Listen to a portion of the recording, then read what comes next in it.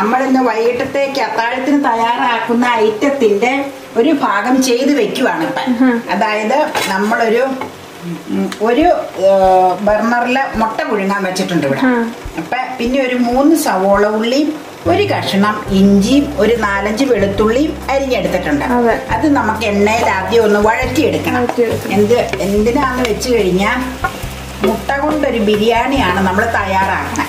അതിന്റെ പ്രത്യേകത എന്നാന്ന് വെച്ച് കഴിഞ്ഞാൽ നമുക്ക് റേഷനരി കിട്ടിയപ്പോ ഇവിടെ ഇരിപ്പുണ്ടല്ലോ, നമ്മൾ പലതും അതുകൊണ്ട് ചെയ്തല്ലോ. അപ്പൊ ആ റേഷനരി കൊണ്ടാണ് നമ്മളിത് തയ്യാറാക്കിയെടുക്കണം. അപ്പൊ സവോളയും വെളുത്തുള്ളിയും ഇഞ്ചിയും കൂടെ ആദ്യം ഒന്ന് വഴറ്റിയെടുക്കുക. അത് ജസ്റ്റ് ഒന്ന് സ്റ്റാർട്ട് ചെയ്തേ ഉള്ളൂ കേട്ടോ. പിന്നെ പലരും ഇതിലേക്ക് ചേർക്കാനുണ്ട്. ഇപ്പൊ ഇത് വഴറ്റാനായിട്ട് വെച്ചു. നമുക്ക് സ്വല്പം ഉപ്പും ചേർക്കാം. അപ്പൊ പെട്ടെന്ന് അങ്ങ് വഴന്നോളും. ഇതിന് പാകത്തിനുള്ള ഉപ്പ്, കറിക്ക് ഉപ്പ് വേണോ, അല്ല ഇതിന് ഏതായാലും ഉപ്പ് വേണമല്ലോ. അതെ.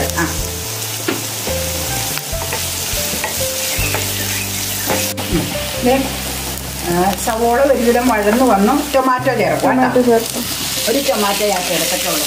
ഇത് മതി, അതിൻ്റെ ആവശ്യമുള്ളത്. ഈ പുളി ഒരുപാടായിപ്പോകും. പിന്നെ നമുക്കൊരു 1-2 ഇളക്കി വെച്ച് പൊടികളും കൂടെ ഇട്ടേച്ച് ഗ്യാസ് ഓഫ് ചെയ്യാം കേട്ടോ.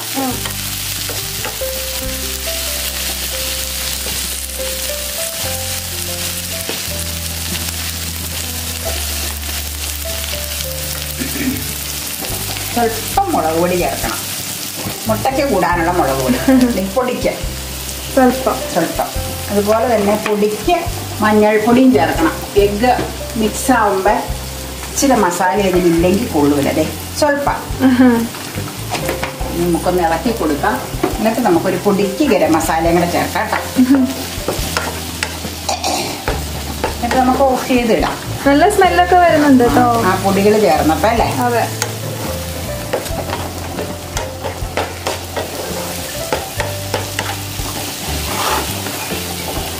ഗരം മസാല എടുക്കട്ടെ കേട്ടോ. നിങ്ങളുടെ ചേർത്തേച്ച് നമുക്ക് മാറ്റാൻ പറഞ്ഞറിയും.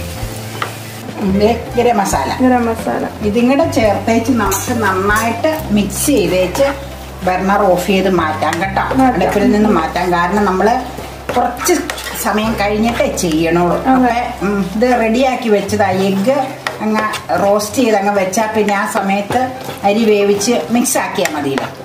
അതുകൊണ്ടാട്ടോ ഇത് എഗ് റോസ്റ്റ് റെഡിയാക്കി വെക്കാൻ വേണ്ടി. നമ്മൾ എഗ് റോസ്റ്റ് ഫുള്ളായിട്ടുള്ള വീഡിയോ ചെയ്തിട്ടുണ്ടല്ലോ നേരത്തെ. ഇനി നമുക്ക് ഗ്യാസ് ഓഫ് ചെയ്ത് ബർണറിൽ നിന്ന് മാറ്റാം. അപ്പൊ അതിന്റെ ഒപ്പം തന്നെ എന്തേ ഇവിടെ മുട്ട പുഴുങ്ങാനിട്ടത് വെന്തിട്ടുണ്ട്. അത് ഓഫ് ചെയ്യുവാണ്. കണ്ടു ഓഫ് ചെയ്ത് മൂടിയിട്ടേ. മൂന്നെണ്ണം. ഞങ്ങള് ബിരിയാണിക്കുള്ള അരിയൊക്കെ ഒരു 4-5 ട്രിപ്പ് കഴുകി വേവിക്കാനായിട്ട് ഗ്യാസിലേക്ക് ഇടുവാട്ടോ. ഇത് നമ്മുടെ റേഷനരി അല്ലേ? റേഷനരി ഞാനൊരു 1.5 ഗ്ലാസ് എടുത്തിട്ടുള്ളൂ. ഒരു 4-5 ട്രിപ്പ് കഴുകിയിട്ടുണ്ട്. വെളുത്തി അരിയാട്ടോ നമുക്ക് റേഷന്റെ കിട്ടിയത്. അപ്പൊ അത് നമുക്ക് ഇനി വേവിക്കാനായിട്ട് ഞാൻ എന്നാന്ന് വെച്ച് കഴിഞ്ഞാൽ അളവ് അങ്ങനെ വെള്ളത്തിന് എടുത്തിട്ടില്ല. വെള്ളം ഊറ്റിയെടുക്കണം അതുകൊണ്ട് കേട്ടോ.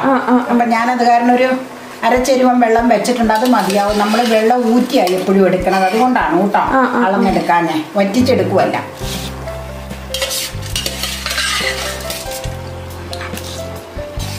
ഇതിലേക്ക് നമുക്ക് സ്വല്പം ഗ്രാമ്പൂ പട്ട ഏലക്കായൊക്കെ ഓരോന്ന് ഇട്ട് കൊടുക്കണം അരിയിലേക്ക്. അതിലേക്ക് ടേസ്റ്റ് ഇറങ്ങാനായിട്ട് കേട്ടോ. ഒരു 10-15 മിനിറ്റ് വേണ്ടി വരും വേവാൻ. ഇവിടെ കിടന്ന് വേവട്ടെ എന്തായാലും. മസാലകളൊക്കെ നമ്മൾ തയ്യാറാക്കിയിട്ടുള്ളതുകൊണ്ട് പിന്നെ ഇനി വെന്ത് കഴിഞ്ഞാൽ മിക്സിങ് മാത്രമേ ഉള്ളൂ. പരിപാടി നമുക്ക് ഓരോ പട്ടൻ ഗ്രാമ്പൂ ഏലക്കായൊക്കെ എടുത്തിട്ട് കൊടുക്കാം അതിലേക്ക്.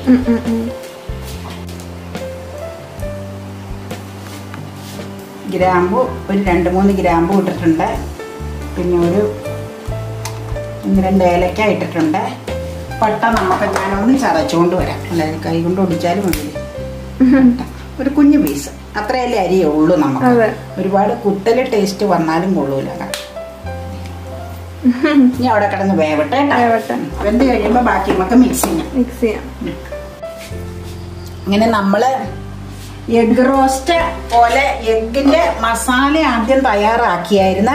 അതിന്റെ മീതേക്ക് എഗ്ഗ് പുഴുങ്ങിയത് ഞാൻ പകുതി എടുത്ത് മീതെ ഡെക്കറേറ്റ് ചെയ്ത് വെച്ചു.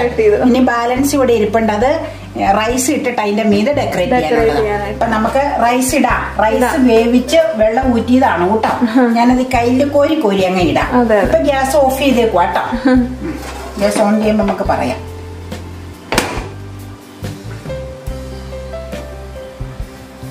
നല്ല സ്മെല്ല് വരുന്നുണ്ടല്ലേ? റൈസിലേക്ക് ചേർന്നപ്പോ നല്ല സ്മെല്ല് വരുന്നുണ്ട്. ഞാൻ അരി ഉപ്പിട്ട് വേവിച്ചതാണ്. പോരായി ഉണ്ടെങ്കിൽ നമുക്ക് മിക്സ് ചെയ്തേച്ച് ഉപ്പ് ചേർത്ത് കൊടുക്കാം.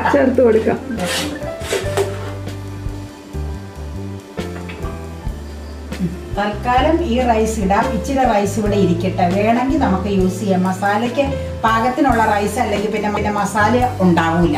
അപ്പൊ സ്വല്പം റൈസ് ഞാൻ 1.5 ഗ്ലാസ്സിലായിരിക്കും ബാക്കി ഇവിടെ വെച്ചിട്ടുണ്ട് കേട്ടോ. അതിലെ സ്പൈസസ് ഒക്കെ മീതെ കിടപ്പുണ്ട്. കുരുമുളക്, ഗ്രാമ്പു, ഏലക്കായ എല്ലാം കിടപ്പുണ്ട് കേട്ടോ. ഇനി നമുക്ക് എന്നാ ചെയ്യേണ്ടതെന്ന് അറിയാം. ഇനി നമുക്ക് നല്ല ചൂട് റൈസ് അല്ലേ, അത് നമുക്കൊരു സ്പൂണ് കൊണ്ടൊന്ന് ജസ്റ്റ് ഒന്ന് ഒതുക്കി വെക്കുക. ജസ്റ്റ് എന്നിട്ട് നമ്മുടെ രീതിയിലുള്ള ഡെക്കറേഷൻ നമുക്ക് കാണിച്ചു കൊടുക്കാം. Simple decoration. ഇനി ഞങ്ങൾ എപ്പോഴും ബിരിയാണിയും ഫ്രൈഡ് റൈസും പുലാവും എല്ലാം ഉണ്ടാക്കുമ്പോൾ സ്വല്പം നെയ്യ് ചേർക്കും, ടേസ്റ്റ് കിട്ടാനായിട്ട്. അത് ഞങ്ങളുടെ മെത്തേഡാണ്. ഞങ്ങൾ എല്ലാ ഐറ്റത്തിനും അത് ചേർക്കാറുണ്ട്. അപ്പം അതിൻ്റെതായ ടേസ്റ്റ് ഉണ്ടാകും അതിന്. അപ്പം ഈ ചൂടുള്ള റൈസിൻ്റെ മീതെ നമുക്ക് നെയ്യാണ് ചേർക്കണം. പക്ഷെ അത് ഫ്രിഡ്ജിൽ ഇരുന്നുകൊണ്ടാണ് ഇങ്ങനെ കട്ടയായിട്ടിരിക്കുന്നത്. അപ്പം അത് മെൽറ്റായി താഴത്തേക്ക് ഇറങ്ങിക്കോളും. അപ്പോൾ ഒരു ചെറിയ ടേസ്റ്റ്, നെയ്യുടെ ടേസ്റ്റ് കിട്ടും. ഞങ്ങൾക്കത് താല്പര്യം, അതുകൊണ്ട് ഞങ്ങളത് യൂസ് ചെയ്യാറുണ്ട് അല്ലേ. ഇനി അതിൻ്റെ മീതെ നമുക്ക് സ്വല്പം ഓണിയൻ വഴറ്റിയതും സ്വല്പം എഗ്ഗ് പുഴുങ്ങിയതും കൂടെ ഡെക്കറേറ്റ് ചെയ്യാം. ഇതൊക്കെ വഴറ്റണ എങ്ങനെയാണെന്ന് നമ്മൾ ഇതിനകത്ത് പല വീഡിയോസിലും പറഞ്ഞിട്ടുണ്ട്. അതിന്റെ ലിങ്ക് ഞാൻ ഡിസ്ക്രിപ്ഷൻ ബോക്സിൽ ഇടാം കേട്ടോ. ഇത് ഒരു ഒണിയൻ വഴറ്റിയതാട്ടോ, സവോള വഴറ്റിയതാണ്.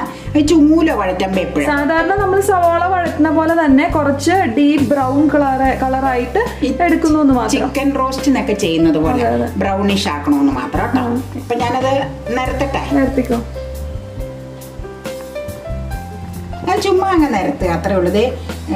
നെയ്യ് അകത്തേക്ക് ഒലിച്ച് ഇറങ്ങിക്കൊണ്ടിരിക്കും. അപ്പൊ അതാ നല്ലൊരു സ്മെല്ല് വന്നെ. എനിക്ക് ഭയങ്കര ഇഷ്ടമാണ്. തിന്നാൻ തോന്നൂല പെട്ടെന്ന്.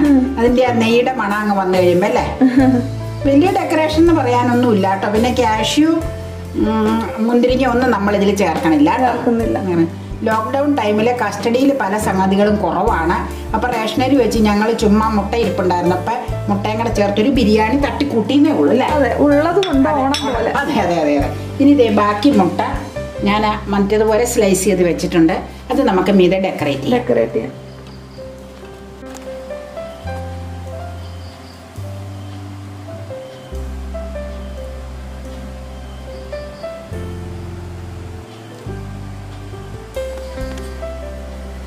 പിന്നെ നമുക്ക് മല്ലിയിലയോ പുതിനയിലയോ ഒന്നും കസ്റ്റഡിയിൽ ഇന്നില്ല. അതുകൊണ്ട് അതൊന്നും നമ്മൾ ചേർത്തിട്ടില്ല. സിമ്പിൾ മുട്ട ബിരിയാണി. ഇനി നമുക്ക് ഇത് വെച്ച് അടപ്പ് വെച്ച് മൂടി വെക്കാം. എന്നിട്ട് കഴിക്കാറാകുമ്പോൾ ജസ്റ്റ് ഒന്ന് ചൂടാക്കി എടുക്കാം. 5 മിനിറ്റ് കഴിയുമ്പോഴത്തേക്കും ഞങ്ങൾ കഴിക്കും. അപ്പൊ കഴിക്കുമ്പോൾ നമുക്ക് മസാല എല്ലാം കൂടെ കോരി എടുക്കണം. അത് കാണിക്കാം അല്ലേ. അടച്ചോ. ഓ ടെംപ്റ്റേഷൻ കഴിക്കാൻ.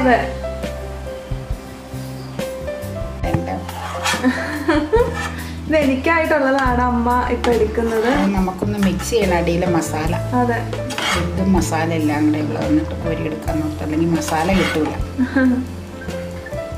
നല്ല സൂപ്പർ എഗ് ബിരിയാണി ആണ് കേട്ടോ. നമ്മൾ റേഷനറി കൊണ്ടാണ് ഉണ്ടാക്കിയത്. അപ്പൊ നിങ്ങൾ പറ്റുന്നവരൊക്കെ ഒന്ന് ട്രൈ ചെയ്ത് നോക്കാം. റേഷനറി ഈ fried rice, biryani, curd rice, tomato rice ഇതിനൊന്നും ഒട്ടും പിന്നിൽ നിൽക്കൂല. സൂപ്പർ സാധനം അല്ലേ.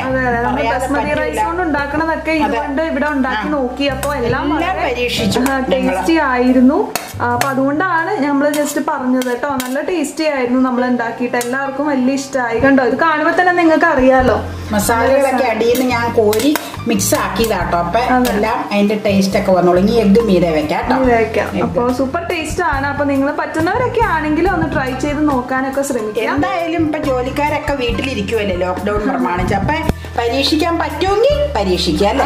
എന്നിട്ട് പതിവ് പോലെ ഞങ്ങളോട് അഭിപ്രായവും പറയണം കേട്ടോ. അഭിപ്രായം പറയണോ, ഞങ്ങൾക്ക് വലിയ ഇഷ്ടം. അപ്പൊ വീഡിയോ ഇഷ്ടമായിട്ടുണ്ടെങ്കിൽ ലൈക്ക് ചെയ്യാൻ എന്തായാലും മറക്കരുത്.